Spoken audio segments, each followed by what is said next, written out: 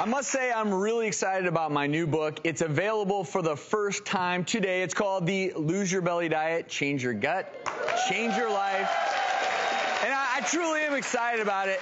Why? Because, and you two have heard me talk about this so much, it's a revolutionary way to think about how we're eating and also how we're living. And what's really cool about it is for so long we've blamed ourselves. Let's say we can't seem to get the weight off or we just can't feel better. So that's why in the book I focus on something that we've been overlooking, and that's the huge role our gut bacteria play when it comes to our weight and our health. So why does it matter? We have 100 trillion gut bacteria living within us. That weighs anywhere between 2 and 6 pounds.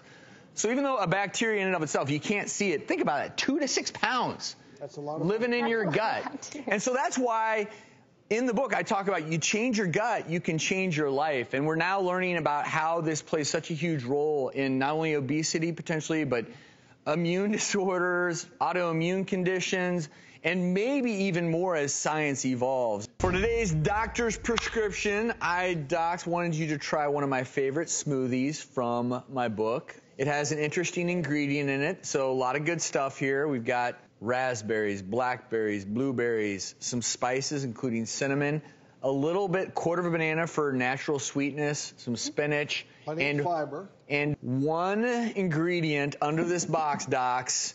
Give it a taste. If you say so. It's actually really good. I like it. Yeah. So what it has in it, the mystery ingredient is kefir. And so this is one of those foods, it's actually fermented, a fermented milk drink. It's great in smoothies. You can actually put it on your cereal. Since I wrote the book, I've started to use this because it is. If you use this, it actually is loaded with probiotics. And I'll tell you what, it tastes quite tasty, doesn't it? Yeah, no, it adds a little bit of a tart, almost like a yogurt, but it has more probiotics, it has more bacteria, it has yeast, so that's how it differs. And apparently the bacteria actually stay in your gut, so it's more healthy than just having some yogurt. And I'll tell you what, it's also, you can marinate things in it, so it's a great option. Just always make sure you're looking for kefir that has live and active cultures on that label. I've talked a lot about the importance of gut health on this show and how essential it is to have beneficial bacteria to properly digest the fiber and help you absorb nutrients. Well, today we have a doctor's shot of health to help kickstart your gut. This is the doctor's gut shot. So, docs, if you will, this is very different. Okay, this is very different, but it contains kombucha, raspberries, and ginger. Smells good. Try it. All of these have a purpose. Kombucha is a fizzy tea, fermented black or green tea, contains probiotics, that bacteria. It also contains some yeast. This is beneficial bacteria that you're adding into your gut. Raspberries, love raspberries, 8 grams of fiber per cup. And ginger, we know, is actually a wonderful, natural, anti-nausea addition, great for gut health.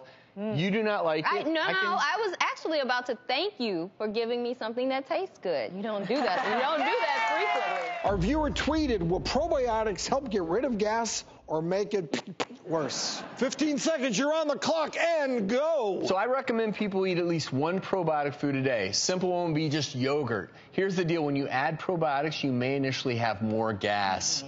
Uh-oh. Yes, and the more fiber you add, you may have more gas as well. But the beauty is, as everything balances out, you should have just the right gas for you. Nicely done. Gas isn't bad, folks. Hey, pull my finger. Pull my finger. That's good gas. That's the happy bacteria Why is everyone so afraid of gas? We shouldn't be. Not a gas. I mean, incidentally, it is a rapid fire question, and honestly, you want to play a little joke? You got a lighter? I'm pretty fired up because I just wrote a new book called The Lose Your Belly Diet, and in this book, I talk about these new concepts based on all this new research out there about how important it is to make sure you're eating enough of the right foods, that you're not just feeding yourself to lose weight, but feeding the ever-important, Drew, your little buddies. Your little buddies. Your gut bacteria. This is such an emerging area of science where these gut bacteria that inhabit your gut play such a huge role in how we feel, how much we weigh, and it goes hand in hand with inflammation in your body. There's so many elements to this, And so I tell people a lot of times if you're trying to eat healthy but not feeling well, your bowel movements aren't as regular, it's probably because you're not eating these gut-friendly foods that also feed your little buddies. So do not get mad at our graphics department. I drew these.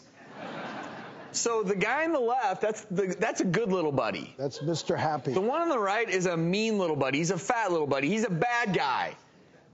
Too many of us have too many of those bad little buddies in our guts.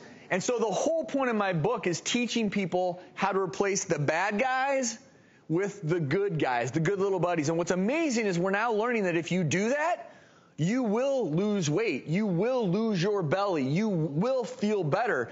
But we didn't know about any of this. Till just recently. You can't ignore the importance of your gut in all of this. And on top of that, just feeling better, more energized, more active, so important.